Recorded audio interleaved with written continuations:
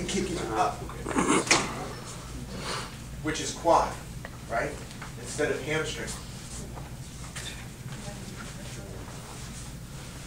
So visualize that bar trying to bring your heels to your glutes and kicking your hips away. So am I trying to get back on my knee like a pole ball? Yes. Not like a pole ball. Yes. It's like trapeze. High jump. Yes.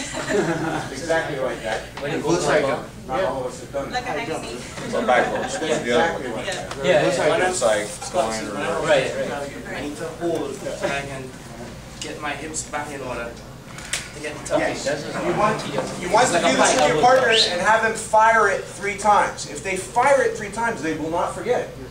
Because the brain works on disconnect. Once you just plug in the connection, the electricity will flow back there and they'll be able to do it from now on.